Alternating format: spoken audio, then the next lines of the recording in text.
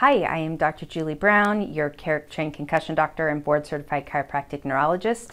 Today I'm going to talk about another paper titled Linoleic Acid, Good or Bad for the Brain, which came out in 2020. And before that, I want to suggest that you go Google Dr. Paul Saladino, Dr. Cate Shanahan, Tucker Goodrich, and Tommy Wood.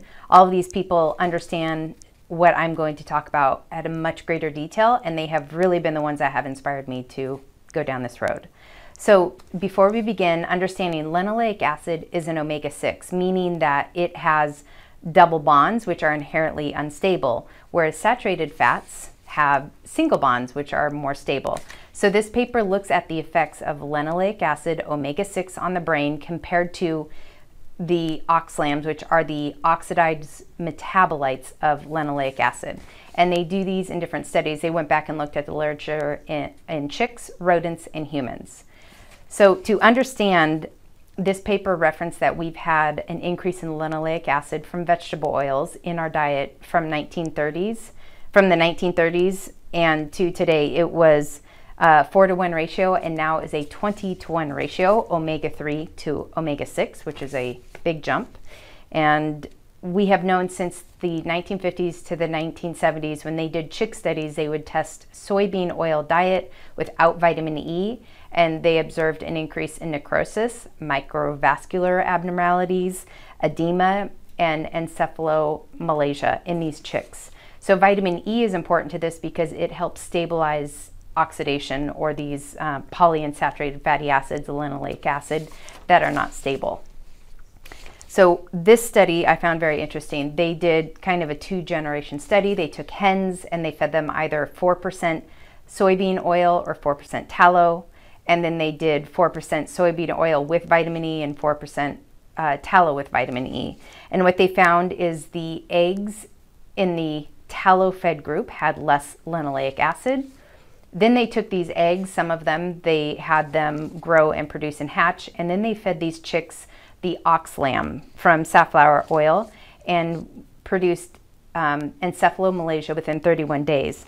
But what was interesting is they found the chicks that came from the hens that were fed the soybean oil without the vitamin E had a much greater increase in ataxia and mortality compared to the hens fed soybean oil and vitamin E or tallow. And they also found, not in this study, but in a different study, they found that oxalams were related to blood coagulation in the brain's vasculature. This study also had many other chick studies. I'd highly recommend looking them up. It's more than I want to do for this video, but very interesting. When we looked at rodents, they found that a decrease in linoleic acid with an increase in EPA and DHA, which are your omega-3s from fish oil. They showed a decrease in neuroinflammation. And in a study, they gave pure linoleic acid to one group versus the oxidized metabolites. And they found that the oxidized metabolites were not really absorbed. And really, they're created from linoleic acid in the brain. And when the rodents would suffer an ischemic attack in the brain, they found an increase in oxalam. When we look at human studies, Paul Saladino does a really great job of this, talking about epidemiological studies. They're not great. They're surveys. Many of my patients can't remember what they ate the day before, let alone what they ate for a year, and then we correlate them to health issues.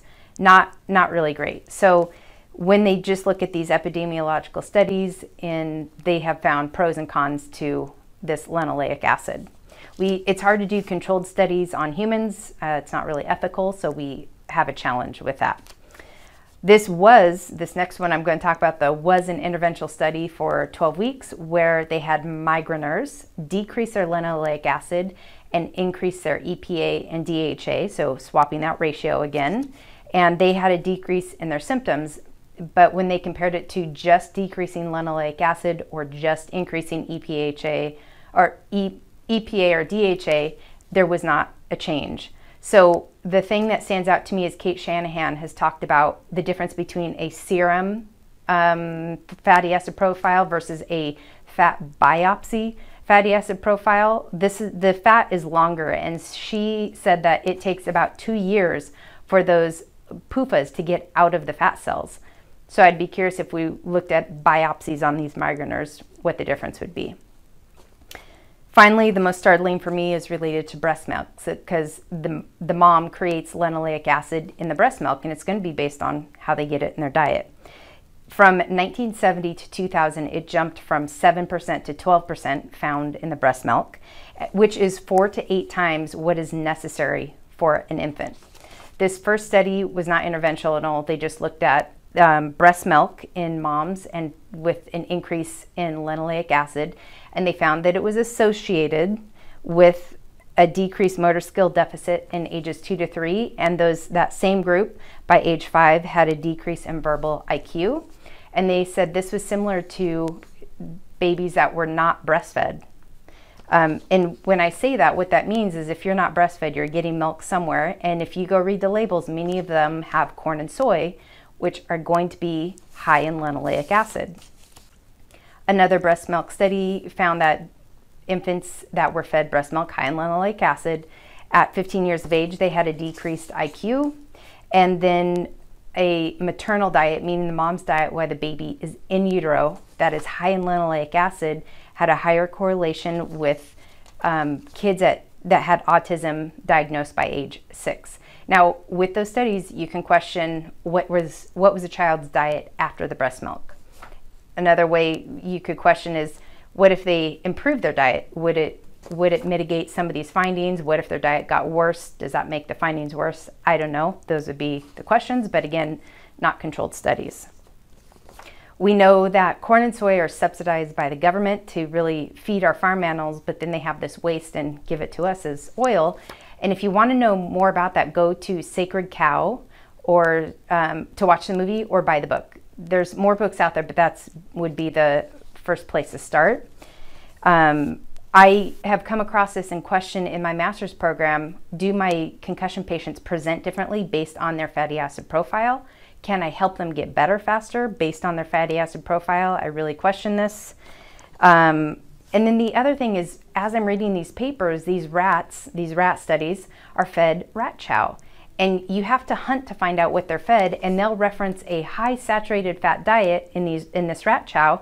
And when you go look, they say they added corn oil, which is high in linoleic acid, which is inherently not a saturated fat. So it is a little frustrating based on how we keep building our education based on maybe not necessarily great studies. Also, if you are vegan or a vegetarian and you think that animal rights are a thing, which I agree, understand every time you go to a medical doctor, the stuff that they know is based usually on animal studies. So they are being affected somehow. I say do things humanely and buy regenerative. If you have to, if you can. If not, I still buy red meat from the grocery store.